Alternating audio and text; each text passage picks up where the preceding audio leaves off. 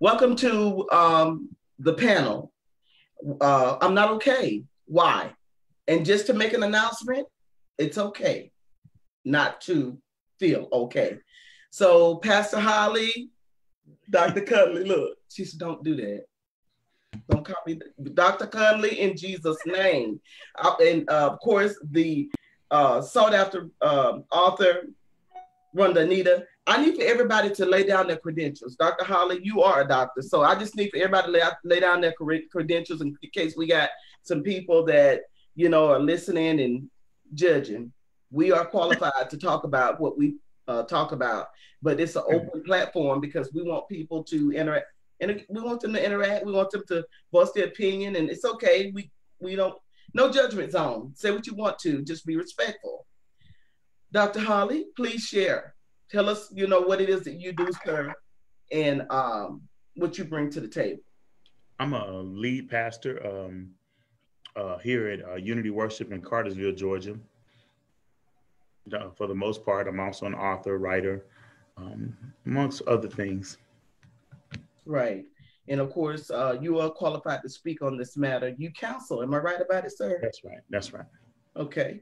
And of course, so often I call Margaret Conley doctor because this sister it fits her. So let's share and let everybody know what it is that you do. My name is Margaret Conley, and I am a psychotherapist, a licensed clinical social worker. And so that's what I do. I also have a master's of divinity. I studied the psychology of religion and pastoral care.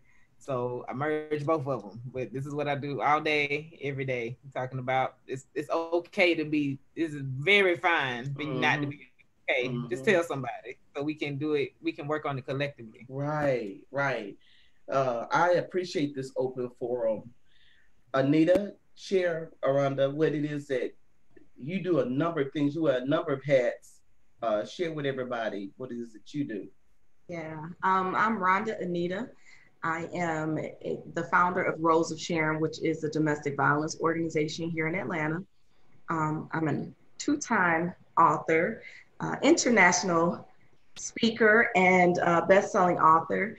I am also a mother of two amazing boys, and I'm a minister, a life coach, amongst a few other things, a real estate mogul. So I am more than that. I am a servant of God. So I am here to serve the Father. Amen. And of course, my name is Coach Deb. I am also ordained pastor. I am a life coach and spiritual counselor. So we are all qualified to talk about life. Am I right about it? Amen. Dr. Holly, you're frozen with that nice smile. He sure is. Thank God. I was trying to figure it out. I can't. He's frozen. It's a nice look, though. It's better that you frozen that way than a way that was going to be really distracted to be able to move forward. It's a nice smile. It's all good, though. Okay, so all right, guys. Let's. We're going to continue the conversation. The conversation is mental health in the Black community regarding men and women, okay? We're going to talk about race. We're going to talk about grief, okay, in the Black community. Because when it comes to grief, I know we all deal with that differently. We got it's different traditions, it's different rituals and things of that such. It's a lot of time grief is not dealt with. A lot of times when it comes to grief, we put a limit, a time limit when we ought to be over it, when it's a process. It's just, I think it depends on the information that you're getting from different people. They feel like you ought to be this way, you ought to be that way. You know what I'm saying? So let's move forward with that one first of all. And I think let's talk about the mental health of it all. Does that make sense? Yes. Mm-hmm. Rhonda Anita, you just buried your mom. And I remember you mentioning that your mom had mental issues. Mm-hmm. So let's talk about how she dealt with that when she was alive and how you're dealing with that, knowing that she had mental issues. Does that spark something in your knowing that it's possible hereditary or that you need to do some type of prevention? Yeah, my prevention was declaring and decreeing over myself that I would not suffer mental illness. I do, in some cases, believe that there may be a sense of heredity, definitely generational, curse-wise, on the spiritual level, because there are multiple people in my family that deal with mental illness. You know, growing up, I guess, yeah, I would probably have been one considered, you know, having some mental health issues myself, probably more emotional health breakdown, because I attempted suicide 3 times. I, you know, dealt with depression and low self-esteem and all those things. I never was diagnosed with anything. But as I gave my life to the Lord, I realized that these were curses that were coming to claim my life as well. My mom was diagnosed with, she had a couple of diagnoses. Manic depressant was one, and she was diagnosed with that at about 25 years old, between 25 and 27, something like that. Very young, very beautiful. She served our country, but there was something off, and our family really didn't know exactly what was going on with her. She was, you know, really violent, and I mean, it was just like a total different person. My mom was one of the sweetest, gentlest, kind-hearted people you could ever meet. And she had this beautiful, soft-spoken voice. But when she was going through her episode, she was completely different. So growing up as a child in school, I was really embarrassed by it. It was because these nervous breakdowns or these outbursts would happen in public, and they were very demonic, even if I can use that to describe some of the things that I experienced. But it took many, many, many years for them to get to a good diagnosis from her, from manic depressant to schizophrenic to bipolar disorder. I think that's where she finally ended with that title. And so I dealt with it my entire life. And by the time my mom passed at 63, so she was very young. But by maybe in her late 40s, mid 50s, somewhere around there, she could no longer take oral medication. She had to take shots. So she had to have a nurse come, because if she just stopped taking one pill, the whole world was coming down. So they had to get her on a medication to make sure that she took it. And if you're getting a shot, you can't get rid of it. So it was a very tumultuous upbringing, actually. But now, you know, as I grew up as an adult, understood it was not her fault. And it's not something that I need to be embarrassed by, but to share my journey and my mom's story with other people. My mom, although she struggled with mental health issues, she was extremely smart, extremely brilliant woman. She was loved by everybody that knew her. She went to school, she studied, she was a nurse. She worked at a daycare. She was studying. She just got her certificate to be a counselor, like a drug and alcohol counselor, with her mental illness, so she could live a normal life if she was, you know, under medication. But yeah, it was a tough journey. Was it late in the years when she was finally diagnosed to be able to function and live a normal life? She went a long time without knowing? No, she from her younger years, around 25, that's from 25 to 63, she knew she had mental health issues. So it was just, they kept changing the name of what she had, based on, you know, I guess, the chemical imbalance in her brain and based on the behavior. So she went through several different diagnoses, but she never let anything stop her from living. She always was a student of life, and she always attended school in some type of shape, form, or fashion. And she could not work a normal job like us for an extended period of time, but she always kept her mind as sharp as she could by going to school.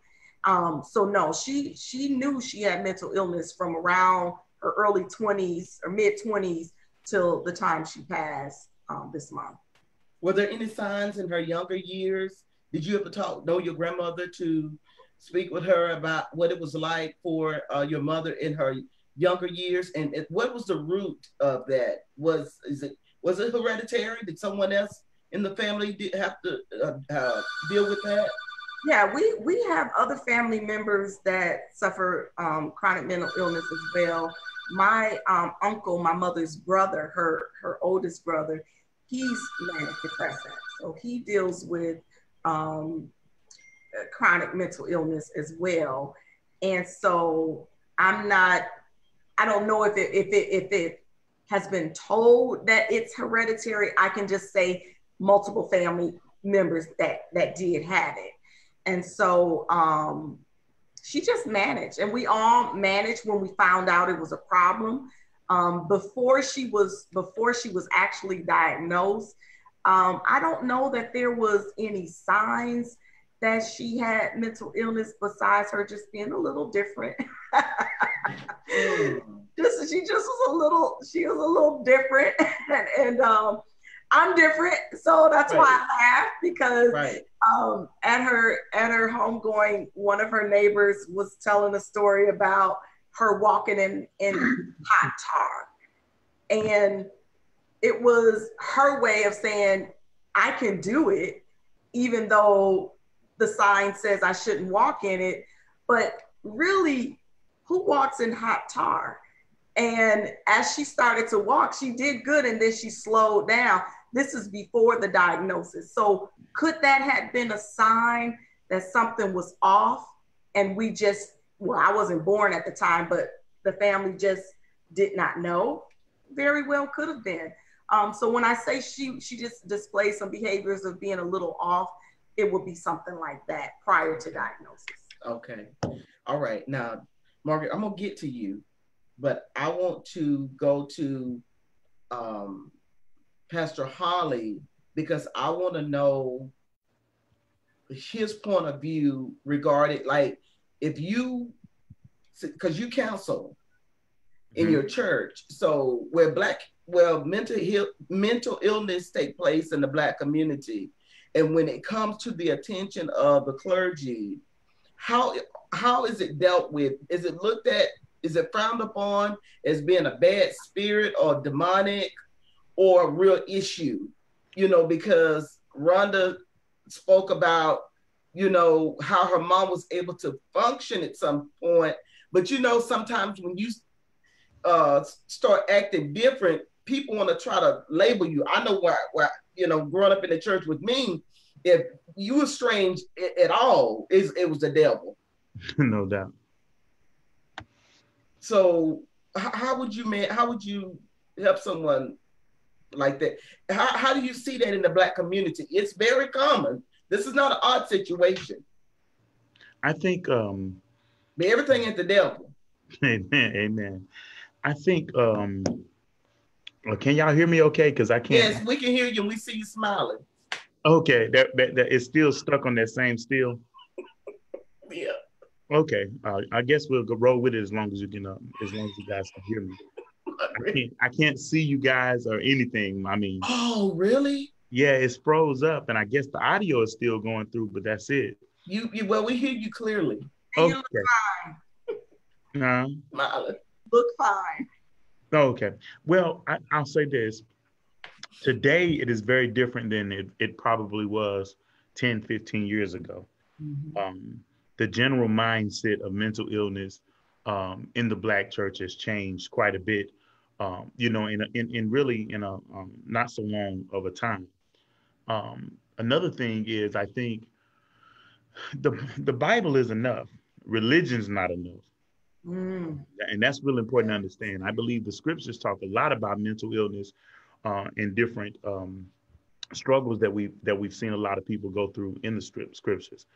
Another big question for me personally that I've been really wrestling to answer best I can, from my position, is how much of mental illness is actually unresolved trauma, and how much of it is something broken within an individual's thought process and different.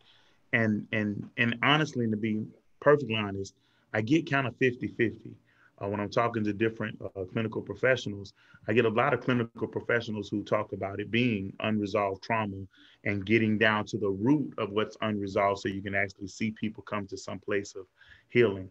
But on the other side of it, you have some clinical practices that's all about functionality. It's not necessarily about healing someone and making someone whole, as much as about just getting them to where they can function within their own reality and whatnot. So those are questions that that I'm constantly considering, constantly thinking through, trying to figure out what is the best way. I know for me personally, there are some situations that I can counsel effectively, and there's some situations I tell them, I'm out of my league. You're going to have to go talk to a professional. You may need some meds to help you cope or help you function. And that's perfectly all right, So I think within the Black community, it is nowhere near the stigma. There's nowhere near the same mindset that it was, 10, 15 years ago in the church. You had no clue how many people were on meds and psychotics and different things, that was at your church. Right. Whereas now that people are a lot more open and more available to talk about it. I think another thing that's really heavy within the Black community as well is thinking of the right word, the stigma associated with dealing with certain professional environments. You used to have the average Black person still is not too pro on being consistent at the doctor. And then if they do, they don't go and ask questions. They don't learn information prior to going in, reading up on medicines, reading up on different things that a doctor may be prescribing them, and having some sense of their own understanding going into it, because there's an intimidation that they go into each one of these processes with. So I think that's still a thing that we have to continue to work on and continue to build people in. But as far as the Black community or the Black church and mental illness, I think it has grown a lot. Okay. And of course, I love your perception. I love your idea rather than you shifting the blame on a force. You know what I'm saying? Oh yeah, that's not healthy. Man, that just stacks. It adds to the fumes. It's like, what? I can't count how many couples that I've spent time with counseling them. And you have people that come in, with the blame game on, it's a demon and they got this spirit, and I almost immediately always take that right away from them, because those are really cute explanations and excuses the vast majority of the time to keep people from being responsible for what they can heal in and what they can walk out in their own truth. So a lot of people like to play those games where, it's a spirit and this and that, you ain't got a lying spirit, stop lying. I mean, it's not majorly complicated, Okay. Now, from a clinical perspective, Margaret, explain to us your perception of the root cause at all in the Black community. You know what I'm saying? It's the root of, like, for instance, Rhonda's mom, she mentioned the fact that there were other people in the family that also have the mental illness. So how do you find out? How do you get to the very root of taking care of this matter? You know what I'm saying? It's like, yes, everybody know, yes, it's always been that way. Yes, we deal with it, we manage it, but there's a root to it. And some people can say it's in the water, it's in food. But what is the root to the mental illness in the Black community?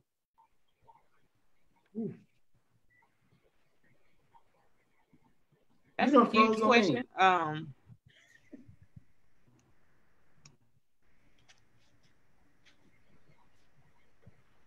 See, you freezing up too. And I'm gonna try. I'm gonna try my best. I am the root. Can y'all hear me talking? I can hear Facebook. You, but you know you done froze with your mouth open.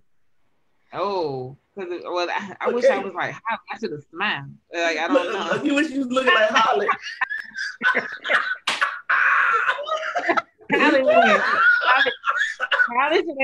Look, he picture perfect, right?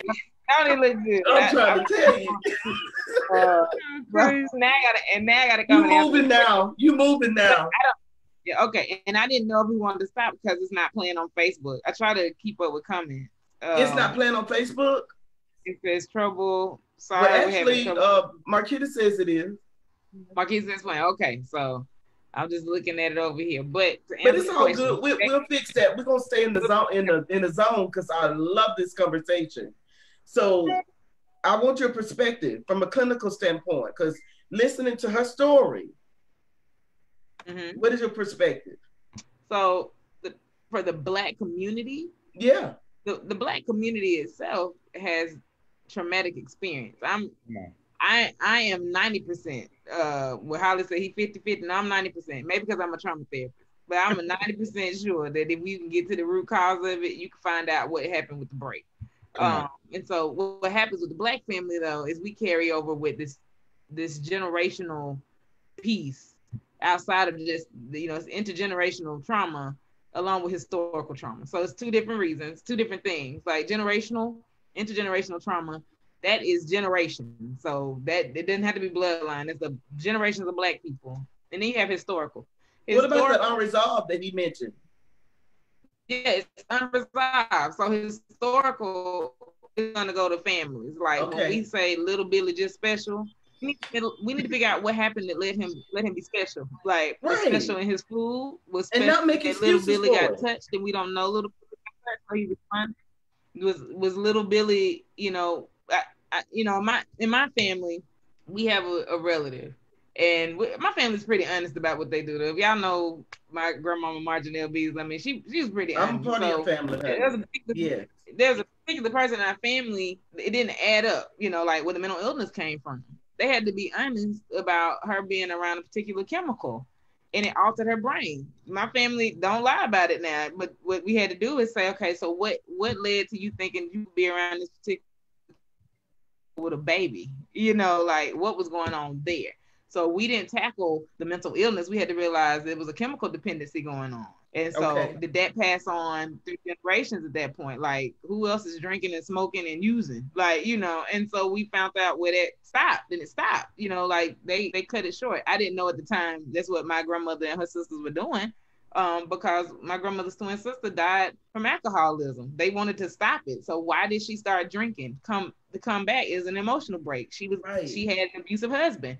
What do? We want to stop it. So Black families have a hard time because we want to hold the secret. And holding the secret is where it starts passing through to our children's children. Now, if the Bible tells you that you're supposed to set up and lay wealth for your children and your children's children, please understand how you laying down the wealth. That means you can set up some curse for them too. Like you gotta learn how to manage stuff. And so when you start to call things out, I love that Rhonda's mama knew at 25 what was going on. Yes. Because she was able to pass that understanding on. And so Rhonda's able to say, yeah, my mom was special, but I'm a little special too, but I know I manage it. Because I know who I am because it was passed on. Here's that generational understanding of passing, right? So some of us in Black community, we don't like to talk about little Bobby and little Johnny acting different. Because if we do, then we have to admit what's going on through our bloodline, like what's going on in our psyche. What led to that break? And then some of it, that 10% that I believe is absolutely you born that way. Like that was gonna happen, whether it was gonna happen. Then we need to figure out who else was depressed and anxious in the family. I promise you'll find and realize oh God, my grandmama was anxious all the time. We just thought she couldn't drive, but she shook the whole time. And then here's this anxiety piece. And you go back and find out. But for Black people overall, I would definitely say it's 90% of unresolved trauma. We have not dealt with the ramifications from enslavement. Like, we just haven't, and we don't really know how, because we live in retention. Like we say, we have a lot of big culture, but African Americans really don't have culture. We have retention from where we were. We have these spots and these parts, and we rely really heavy in this religious space because that was what was ingrained in us. And so when we seem to look crazy, it's beautiful to tap into spirituality, like, because that's the core of who we are. That's what we do know. I know that those hymns got me through, and they got my ancestors through. They got me. They got me over the river and through the woods. Like, I'm gonna keep singing them, you know. So we know that prayer got us through, and we know that tapping into that level of spirituality where we can hear God. We don't think that that's crazy, and it's not, because we're going into this space of meditation, this space where we can literally hear a voice telling us what to do. That in therapy all day, we ask people to go within, and can you hear that voice or that inner critic? Well, and I encourage people, can you hear God speaking to you? That's not crazy. Whereas some people come back and be like, yo, you schizophrenic. Well, no, there's a difference in that break. If you're going within and you can hear this inner critic, and you can hear the voice of God, you can hear whatever you need to tap into, that's going to pull you into this understanding of self. Right. Like, what is really going on? So I invite our community to ask the question, because normally we point fingers and we laugh, or we like, oh, don't hang out with them. But I invite our community to say, what happened to you? When you see something that's different and that it doesn't line up with what you think should look good, because a lot of this is just cover up. Like, a lot of us are hurting. Probably most of us are hurting. But if I put on some makeup or cover it up and look really nice, then you won't have to experience my hurt with me. That's not communal. That's not even godly. It says, bring it to one another. Bring it to us so that we can hold space with it. So when we're hurting, the community hurts. Right. And that's the whole point of the body, right? So, bring it. But we have been taught, hold it, don't say anything, laugh at little Bobby and them. But I invite our community to say, what happened to you? And then we can find out the source of a lot of emotional issue, and we can move to a state of emotional wellness. Now, I wished I'd have asked that question. I wish that I would ask my mother, what happened to you? Right. Right. I know that she didn't like, she was okay with going, when she came here, she was okay to go to the Martin Luther King Center, but I know that during that time it was traumatic for her, because certain things, like certain movies, she wouldn't watch. She would never get her to see Jangles or something like that, because she did say at one point, I was like, why, Ma? It's just, it's just a movie telling us, it wasn't just a movie. Well, I'm saying. No, I'm saying to her, it's like. Right. I was trying to get her to just watch it or whatever. And she's like, no, I lived that, she didn't live that time, but she lived some of that trauma. And she was like, no, she just did not want to engage in anything from the past as it related to the racism that they dealt with. And, where Blacks drink water here, and, you could, she didn't, but I really didn't ask that question, like, what really happened? How did we get to this place? Because this was so much part of my life that it was normal. It just was how she was. And she handled it with grace, but I'm sure she didn't want to be that way, but to ask what happened. Something, we're going to move to the racism piece, because you brought up something that very well could have been a trigger that affected your mom, because she didn't like to look at the racist type documentaries and movies of such, right? Right. Okay, so Pastor Holly, speak on that. Speak on the racist piece, how it affects let's just say the men, because I'm gonna have Margaret to talk about the women. I don't know if you how much you missed, but Rhonda was sharing uh, because Margaret mentioned the fact that a lot of times we don't ask the question why certain things happen, certain reasons people act the way they do, regarding a mental condition or what happened. Who touched you? Or did you get touched or whatever? So Rhonda was sharing that was something that she didn't bring to her mother and ask her, "Mommy, what happened? Why?" So talk to us, yes, and tell us, how you believe racism plays, the abuse of racism and all this ugliness plays a role in the mental health in the community of the Black man. Now, see, Rhonda talked about her mother. I'm gonna get that to Margaret, because that's a whole story with a lot of women. But you tell us from a man's perspective, because men are walking in fear now. Mm-hmm. They're walking in fear. They're afraid. It froze up again, didn't it? Indeed, but it's okay. You don't look crazy. Well, let me try to dive at it a little here.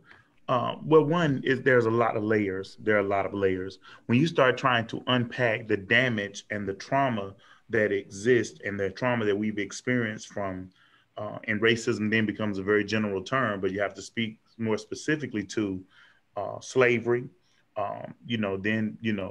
failed Reconstruction, Jim Crow law, the Black laws. All of these have different levels of actual trauma being enacted upon a group of people. That's one layer, the actual trauma that is that we've experienced. The next layer is our response to the trauma. Then we take on a generational perspective. So you have a people who has to try to teach strength within their family dynamic, but at the same time try to keep you from being killed or keep you from suffering even more harm. And so at the same time as trying to build strength and character, you still also impose fear. And that becomes very real. So imagine a father who has to teach his son how to survive. And so now he has to literally shape a certain degree of fear in the way he thinks about himself and how he thinks about his interaction with other people and all of that. So now you're talking about a long-term sustained trauma that's constantly happening, and it's happening, through generation after generation after generation. It becomes almost a puppet master, so to speak. And so, but there's no healing actually taking place. When you think about the survival mechanism that we've been taught and programmed in Black culture, we were never meant to be survivalists. We were meant to be success stories. We were meant to walk fully in the authority that God had set forth for each and every one of us. But because of the success that we're being programmed in, constantly conditioned in, what ultimately winds up happening is we create a level of selfishness, a whole nother trauma, that we're not designed to operate in, but we're forced to operate in it. And now you have, Blacks who reach certain levels of success, whether it's financial or success in, climbing up the ladder, whatever, or what have you. But all of it is still very limited in what it could do for the people as a whole. And there's still no healing, still nobody actually sitting down and processing through the harm and hurt these traumas has caused. Now you think about racism and the totality of the conditioning and how most people don't even really understand the levels of racism that they actually operate in and what they've been conditioned to operate in. And this happens to Black and white people. This is one of the reasons why we have to be learned. And we have to be very intentional on not just becoming a sense of consciousness of people walking around with a pride of how much they know, but you have to become conscious of your truth and your conditioning so that you can be available to actually heal yourself, even if, it's not a general sense of healing the need. And I wish it were, to a degree. but that you make up in your mind that I can be available for my own healing, for my mind to think the way that it was wired to think, and for me to operate and function the way that I was designed by God to operate and function, based on truth and not based on religious lies or based on social economic conditioning that has caused you to think you only deserve a certain reality, when in all actuality you can walk fully in what God has set forth for you. But anyway, these are just some of the layers and levels that we're actually seeing, that what racism, hatred, what the conditioning of being inferior, or conditioning of the superiority of the consciousness of a whole has caused. And so when you think about how well we walk it out and how well we tolerate it, we think we're just strong, but in actuality, we're surviving, and nobody's actually really healing.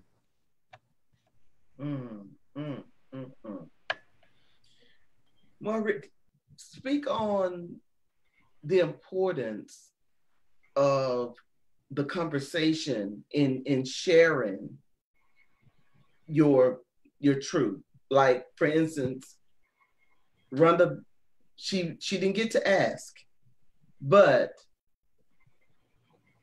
what is your what is you could say to someone that has questions about strange activity or just strangeness in the family, when you question if the person has split personalities or whatever. And of course, the history of the racism piece. Mm-hmm. I do believe that racism does play a role in the root of the mental condition in the Black community. I'm not a therapist. I don't have that as a fact. That's my opinion. It's the truth. Based off of some information that even Dr. Holly just communicated. And then, of course, as a confirmation to Anita's story, was as a confirmation to my own personal opinion, because her mom couldn't even stand to look at that stuff, which is a part of us. So it's like she could have experienced some things, that traumatized her, or just witnessed some things. So you talk to the Black community right now and communicate to us how racism realistically does play a role in the mental illness in the Black community. Even if we didn't experience it, some things we could have witnessed, or stories even that has been told by family members that traumatized us, or something happened to people that we love, and that was big enough. It's like, naturally, like, I have grandchildren that don't know anything about racism, and they don't, like, gee, mama, I don't want to look at that. It's like they naturally know, like, that's not right, and they begin to form an opinion about the opposite color. Like, they're mean. You know what I'm saying? Why they do that to us? It's like, that you begin to, even at a young age, you begin to form some type of guard and protection. Mm-hmm. And, that's like the mental, you know what I'm saying? You absolutely do. So I'll speak to the overall piece. Please. And I agree with Dr. Holly. We have just layers and layers upon layers of trauma that has been unmanaged. Dr. Joy DeGruy, I think I say her name every week, but she literally she made it her life's work to study it. So if you want to go by post-traumatic slave syndrome, it's right there in the 300 and some pages. She spells it out as she can for the community. But again, this has been a life's work for a lot of our scholars, a lot of those that are now living. You'll still see how they are talking about how racism has affected our psyche. Race is a construct. So what I mean by that is we made that up. Somebody decided one day, let's split up everybody. It's like a caste system, but let's split everybody up by labeling, and we will create a minority. So we have to keep them down. Every time they get to a particular level, we got to knock them back down because we created that, so that we have to create an ism to control it. And so there's this schism. That's what we know about in the Black church, right? So there's this schism in the racism. And so we have to do this in order. And we have to also make it where they are so marginalized that they cannot access particular things. So I don't want people to think that Black people are the ones right now that like look like they losing it. White people are losing it too, because they don't understand through their whiteness and that lens of whiteness.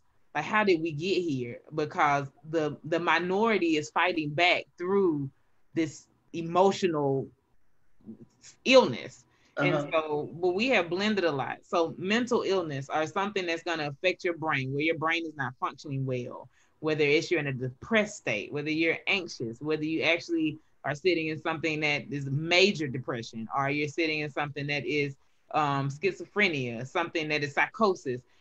That is all going to stem from some level of breaking, something that has pressed you down. And so with that, we have taken that as a badge of honor. The more I'm pressed, the higher I'll go. You know, even I still call her my first lady. Michelle Obama even said it. You know, they go low, we go high. I mean, we're going to take this oppressed state. But even she stated the depressed days when nobody saw her. So she created something. She goes to the gym at 5 a.m. every day, I think is what she said in her book. Because on the depressed days, Barack wasn't there, the kids wasn't there. I got to figure out how to do this when people calling me a monkey. That's the first thing I see when I wake up in the morning. Do you know how that destroyed her psyche? This brilliant woman that has attended Princeton and Harvard is a lawyer. Like, she said her psyche was destroyed when the first meme you see in the morning, when you just trying to probably open the Bible app, I'm going to get that to her, is you a monkey? How did you get that? So here we are, because I'm going to transition. This is Black people. When you see the images, it's trauma porn. Like, and so kids build. I love working with children when I get an opportunity. They build something immediately. Their brain says, no, not right. Watch. That's right. People who have serious mental health conditions will tell you in a minute, cannot watch. I can't let my eyes see that because it's going to trigger me, because I don't know how to respond to it. I don't have enough of inner protection to not let my eyes hold it in my brain. So I'm just going to watch it. I love watching little kids say, no, I'm not going to do it. Yeah. I naturally do it. I promise you, I'm not going to do it. They're mean. They know what that feels like. They can feel that energy there. Yes. But for those who are mature and think they're normal, we just keep scanning through it on Facebook. Like, oh, did you see that? The picture of Emmett Till in the casket. Girl. We murder it on his birthday and on his death day. And it is all over your timeline. No, ma'am. Watch your anger level on Emmett Till's birthday and death day. You have a bad day at work. Why? Because on every other swipe, is him in that casket. And you're like, oh my God. That's been like that for me for like 10 years. Like Emmett Till's birthday and death day, I'm like, oh, I can't. And I stay off because I get angry. And so here we are with mental illness, emotional illness. That emotional space is coming from this break that's leading to this mental space. Then it is carried through. Now, what has happened for women? Women have carried a lot. And there's no issue with men. I'm not dogging Black men. But Black women have carried so much of the weight that they break, and you watch them break before men. And so what you see with men is men will become avoidant. They will just not be, they will disappear. And not because they want to, women. So I hope y'all can hear me tonight. It's because they cannot take the burden of it. I don't know how to protect you. So I'm just going to disappear and go. I'm going to use drugs. I'm going to have a lot of sex. I'm going to overeat. I'm going to stay at the gym 10 hours. I'm just going to be avoidant because I don't know how to deal with the weight of this. I'm going to take my sadness and turn it into anger. I'm going to do whatever I need to do to care. And then what do women do, especially Black mothers? You take on the weight. You will take it on real quick. And so what we see is health condition. So that break starts to look like heart problems. So it's like high blood pressure. Rising cancer for Black women. You start to see it. I mean, even down to eye problems, hearing problems. I mean, it starts to show up because that's what we've taken on. That's why I said that's an emotional illness. That because our body somatically begins to create the physical problem, and it becomes real. So now you see us over medicated. So then you might see that woman that just breaks, and here's this schizophrenic moment. Probably really brilliant, all there. And what you see is a lot of people, especially in Black church, they'll say it's a spirit. I'm not gonna disagree with pastors. They can hear this tonight. It might be. It absolutely might have been demonic. But the demonic piece of it is how much we let people carry when we see them breaking. That itself is evil. And so what happens? We don't speak to them. We let them go. We know the weight is on them and we don't say anything. And so when they break, now it's a demon. No, we had an opportunity because we have eyes to see that thing was coming. And so like Dr. Holly said, it's so many examples of mental illness in the Bible, but we make it so deep and spooky that we try to call it out. Moses, I tell people in a minute, I studied in this school, Moses was bipolar by definition in DSM. This man beat a rock down because he was so angry. His mood swung all the time. One minute Moses was like, I'm going cold, we got it. Next minute he's killing somebody. Next minute like, we gonna get it done. Next minute he's throwing down the tablets. Next minute, okay, let's just do it. What happened though? When Moses found out he was adopted after he was grown and realized that same people that did it. Like, oh, did I hit my brother one day? What? Like, he had to gather all of that in the moment they were letting him know. So the woman who raised me is not my mama, but the woman who fed me is my. And he could no longer stand watching his people be mistreated. So guess what happened? Like, oh, no. He started cycling. Like, how did this happen? So, I mean, I literally studied this in school. I'm like, oh, I see it. He started to cycle because it's like, I don't know how to catch up. Like, I'm gone. And so for him not to be able to walk into the promised land, I don't know if that was a blessing or a curse for him. Because I literally led people that I used to hurt. I don't know how to do that. You know, the woman who was possessed, we try to make her a whore. That's not what it says. It says she had she was possessed by 7 demons. In the clinical definition in the DSM, that's going to be called schizophrenia. Yeah, so why do we demonize it when we see this in our church? She wasn't a whore. Lack of knowledge, honey. Yeah, you know, so she had a mental illness and Jesus had to comment. So that's why I'm like, some stuff, I'm not going to knock pastors when you want to demonize it, but understand how to bring it back so we can get people help. Because you're demonizing current people when we can help them. You see, Paul had the I love what Dr. Holly's doing. Yeah, that thorn in his side, Paul was depressed about that. Realize, he said, grace is sufficient. When you see your congregant depressed, don't just throw a scripture at them. Ask, what happened to you? Paul told us what happened to him. And then he said, and God said, I'm not going to remove it, though. You're going to have to learn how to live with it. So some of these things we have to learn how to live with them. And then Paul created community for himself to live with it. Y'all see how he wrote the letters. I'm telling you what's wrong with me. I'm telling you what's wrong with me. And community, I need you to support me in this thorn. So like, what happens when we start to do that and are honest? Paul was so depressed. He talked so much. A little boy fell out the window and died. Paul did not grieve that moment. He went down there, breathed life back into the boy and kept talking. That's a disconnect. Y'all, that's an emotional issue. What happens to our children when we disconnect from them? The little boy fell out the window and died. Paul breathed life back into it, went back to preaching. It did not say, and he stopped to recognize. Paul had an issue with disconnection. He wasn't dramatic about it. He wasn't. And so what happens when we see this disconnect? Jesus is sitting in a point of depression. Go read the definition for what was that sweat and blood mix moment coming out of those pores. It was literally a medical condition caused by stress. I believe it. He was going to the cross and knew it. Going to the cross. So our perfect Lord and Savior, guess what he was dealing with? This matter of anxiety and stress. How many of us deal with that and we don't want to tell anybody? Jesus himself is in the garden talking to the best person he could and say, can you take this from me? So everybody spiritualized everything, Margaret, now. That's what we have come to know. You know, but we can bring the human touch to it because we the need word to. is inspired by God, written by man. That means a human wrote it. So what do we do with that? What happens when mothers are grieving? You know, you got in Kings where the woman lost her son and looked for the prophet. You promised me this little boy, you're going to bring him back to life. When mothers are acting hysterical, what happened to you? That was a hysterical moment. She got on the chariot, told her servant, take me to this man. What happens when hysterical moments are happening with Black mothers in grief? Like, because women take it on, like, and we do some crazy stuff to try to deal with it. But that's because that's all we know. And men, most of the time, you'll find to be avoidant. And so for women, I invite them to sit with this stuff. Like, hey, what is that piece of me that I'm trying to hide so that I have to remain strong? Because your tears aren't weakness. It's time to have a conversation. To keep going to another space. So for women and men, Black people have carried all this weight, and we sit and break. So when you think that you recognize something mentally wrong, ask them what happened. Ask them, do they need anything? Versus, ooh, look at that. No, right. Ask. And don't do it so open that it's embarrassing. Right. Like pull your brother over, pull your sister over and say, is there anything I can help you with? Right. I see that you're different today. And that's not wrong. I just want to know what happened to you. And that's how we can start to tackle this thing in our community so that we can break the stigma of getting mental health services. Right. We can break it. We don't be spiritual, but be common sense too. The Bible tells you to be an even-based mind. Don't be so spiritual that you cannot be on this earth.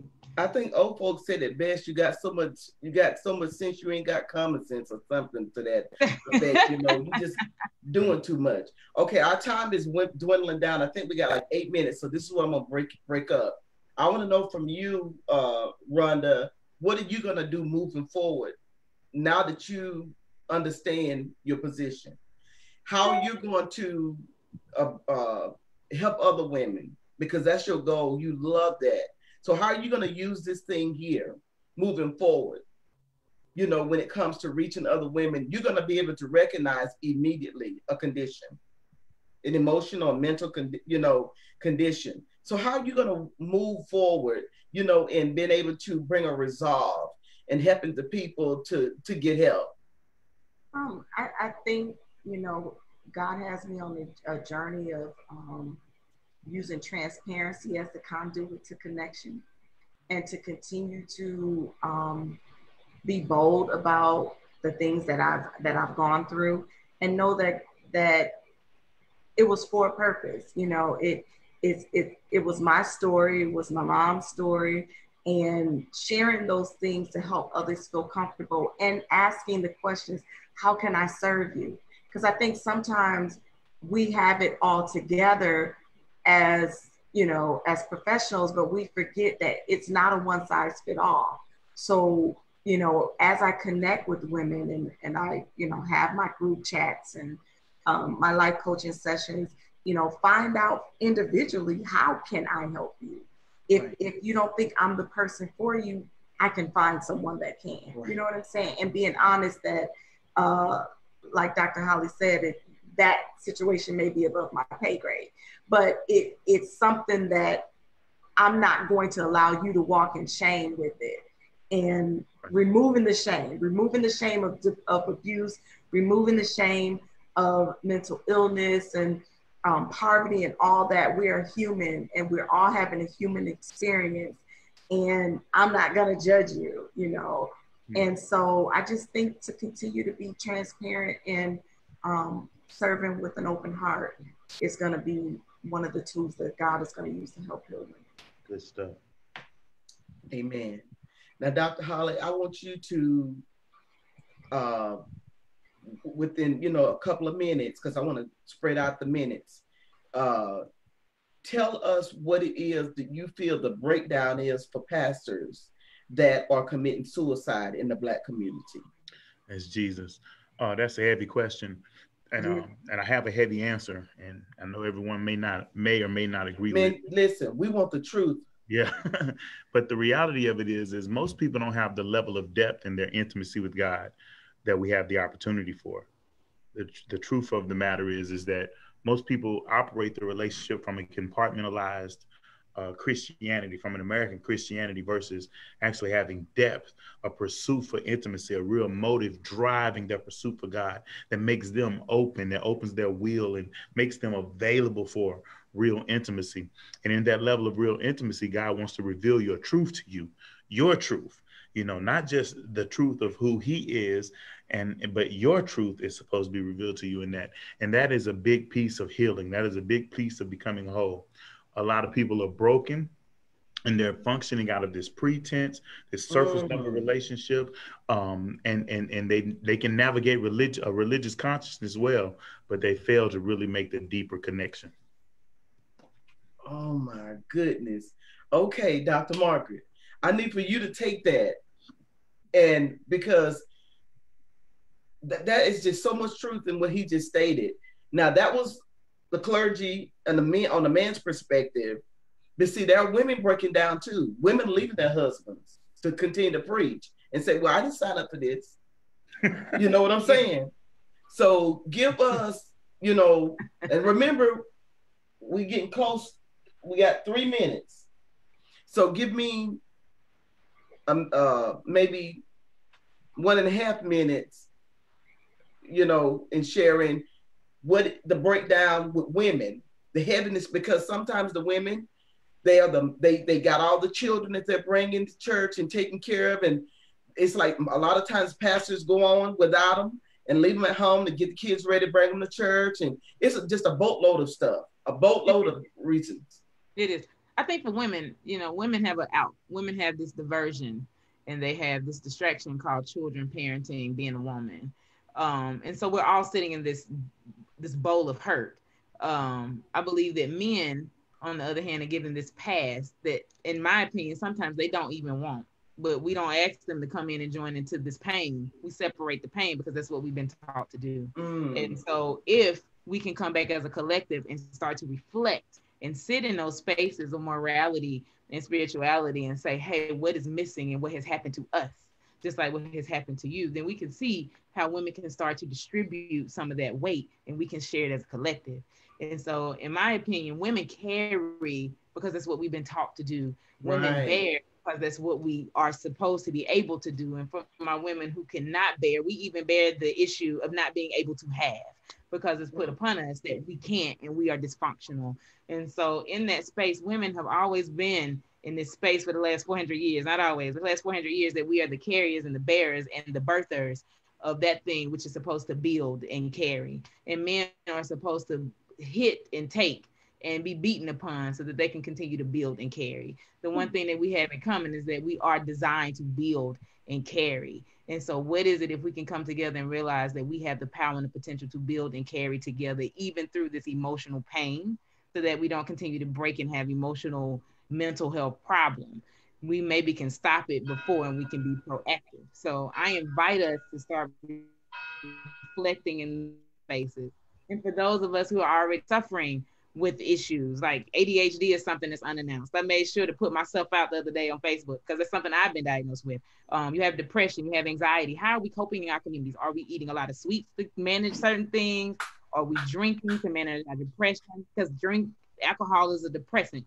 Are we taking stimulants? What are we doing? And if we can sit down, I even invite churches and other Black entities and those that are watching tonight, create the conversation. So that we can move into a space of healing and preventing the stigma. How do we manage our grief? How do we manage our mental health? How do we do this so that we as a collective can start to see what oppression has done to us, so we can overcome the oppression and move into what we want to call promised land for African Americans? We need more time. We need more time. This is always so good. And I pray that we help somebody. If it's just one person that we help every time we do this, then we've done our job. Don't y'all agree? That's why. Yeah. I want to thank everyone for tuning in today to, I'm not okay. But why? And to announce to you it's okay not to be okay. Because if you don't announce that you're hurting, you cannot be healed. You have to reveal your pain or that place of hurting so that you can heal. I'm Coach Deb. Thank you, Dr. Margaret. Thank you, Dr. Holly. Thank you, Rhonda Anita. Until next time, Facebook family, take care. Love everybody and be an example. Good night.